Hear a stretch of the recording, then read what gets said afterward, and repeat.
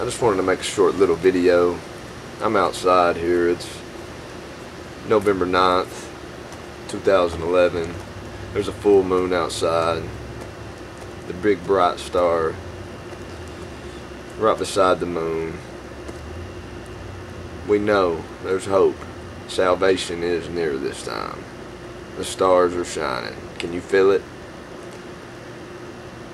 Temperature is dropping big time here in Tennessee. It was a beautiful day. It's now about 40 outside.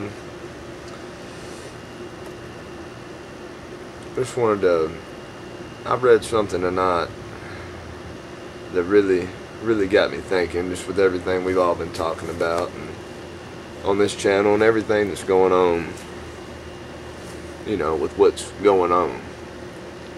But I was reading in the Bible, which I've read this 100 million times, but tonight it just really felt like a door opened with it, and just made me really think of just how big this really is that we're dealing with and why it had to happen.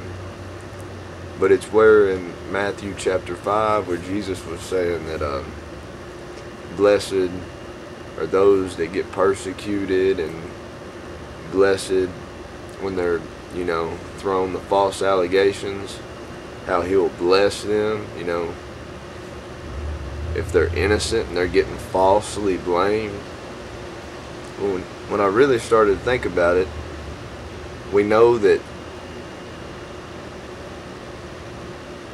child, you know, sexual abuse is the lowest crime looked at on the face of this earth, and probably universe, and probably whole Milky Way, whatever. We know that. It's, you know, it's just that it is what it is, and that's what it should be.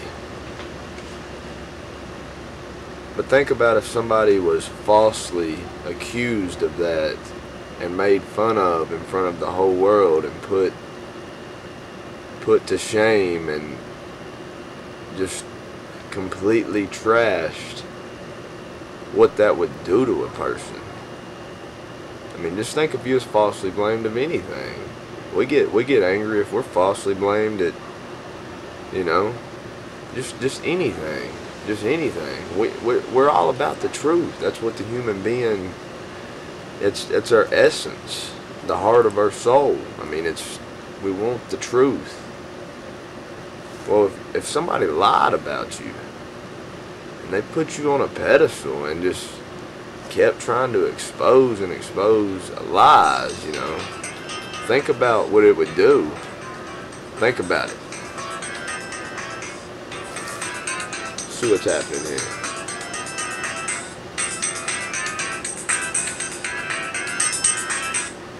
It's my friend Stephen Ray. I'm going to get back at him just in a minute, but think about it. And that's the one I'm going to be introducing to you pretty soon. I'm not ignoring him. Trust me, I'll get right back with him. We're very tight. He's the one who has multiple sclerosis. Anyways, where was I at? Think if you was falsely accused of something you didn't do, and it was the most heinous crime on this earth. All because you were doing the right thing, and the right thing is not profitable to man. The right thing is not accepted today. It's like it says, the chief cornerstone is rejected. You know, the truth don't stand no more, but it's going to, because justice is being brought home. That's what's happening. And it's so big. It's so big, but it had to be big. It had to be big to really, you know, to really just set it off and make people realize and visualize and hear. Unless they hear with their ears and see with their eyes, you know, they'll never know. And we're going to keep being destroyed for the lack of knowledge, but the lack of knowledge, we're done with on that. There's no more excuse.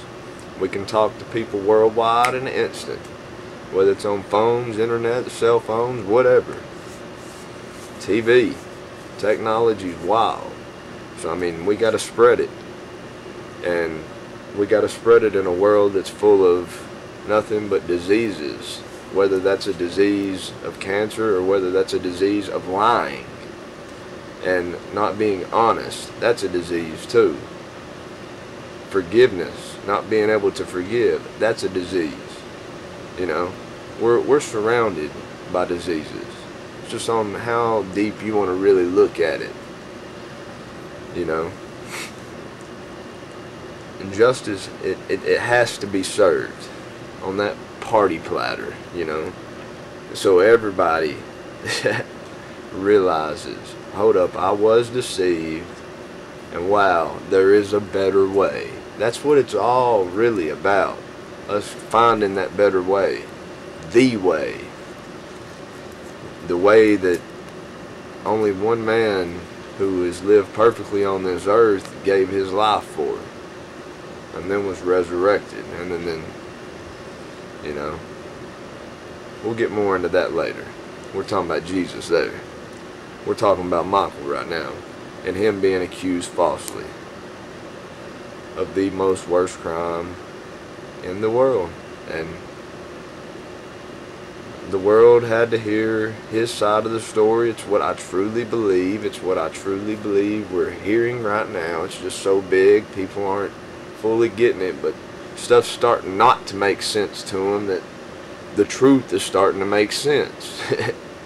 You know, maybe that's what this is all about. Maybe it just had to get so wild that, you know, the sizzling's just, and then it's gonna boil over, and that's the bam. Maybe that's how it is.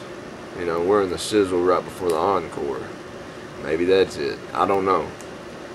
I feel it. I feel it. And the stars do shine. And it's time.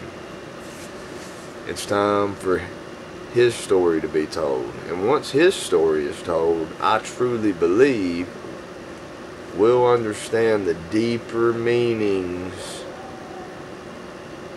of why we are here on this earth. I really believe that. And